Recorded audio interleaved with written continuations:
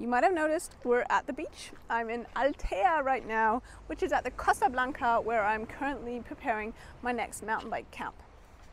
And I'm a graduate mental trainer and a psychological counselor, which qualifies me to talk about fear and also gives me lots of hands-on tools how I can help riders and people generally struggling with fears in their life. And today I'd like to share a secret about trail fears, and that is that most fears are self-made, especially when it comes to mountain biking. What I mean by that is that the reason I see most people develop fears and actually make these fears worse and worse and worse and worse with time is that people allow their ego to decide which trails to ride and not their skill level. What I mean by that is they ride things because they think they are cool, because they think they need to, because they think it's normal that after a short period of time you should be able to ride, let's say, a black trail. However, this is an ego-based decision because you're not focusing on, okay, this is my current skill level, this is where I feel safe, this is the trail I'm going to ride, but you're deciding on this is what I want to ride, or this is what will look cool on social media, or this is what my boyfriend rides, so I'm going to ride it.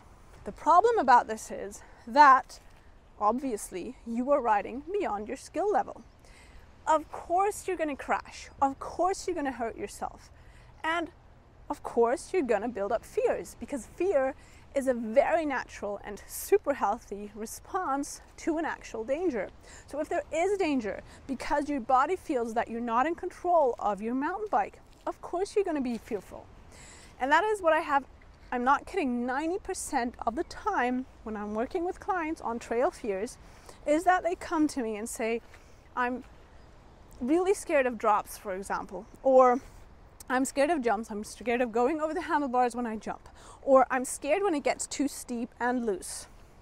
And then every time, I never work with my clients only on fears, I always also work on their skills.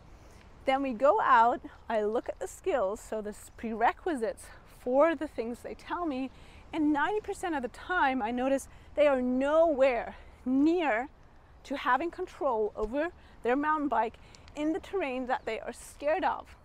So of course their body is going to say, oh no, wait, I don't know what the outcome is going to be, so I'm scared.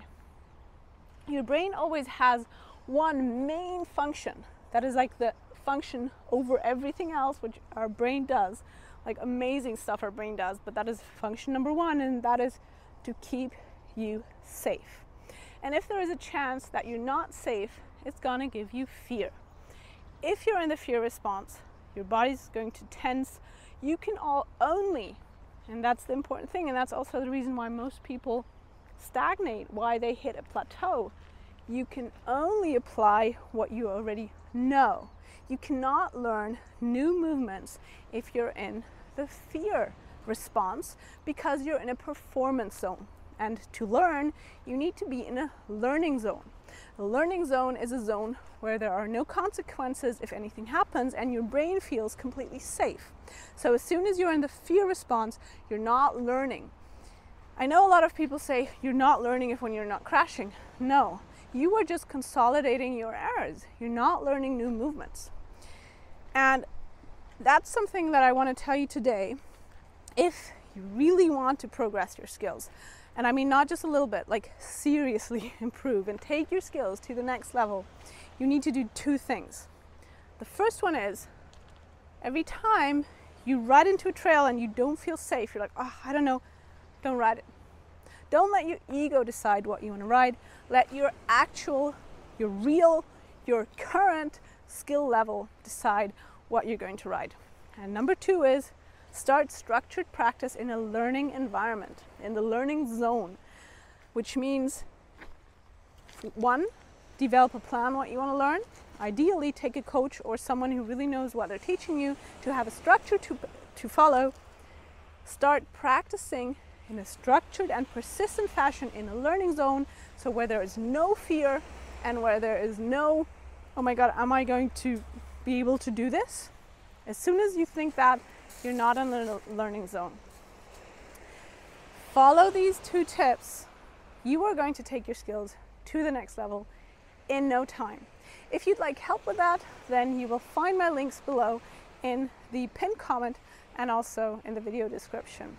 I really hope this video helped you. I really hope that maybe we can take it a notch back to owning the skills, the foundation of everything, the foundation of fun, by working on solid fundamentals. The word fun is in the word fundamentals.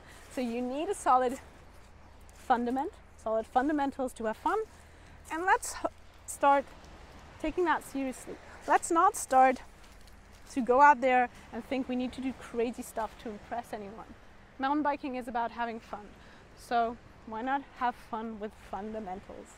And if you liked this video, then you're probably going to like this video and my Patreon channel, and do subscribe to my channel and click the bell right here. See you again for my next episode. Sending you much love from Altea, which is at the Costa Blanca. And if you have questions, always drop them below.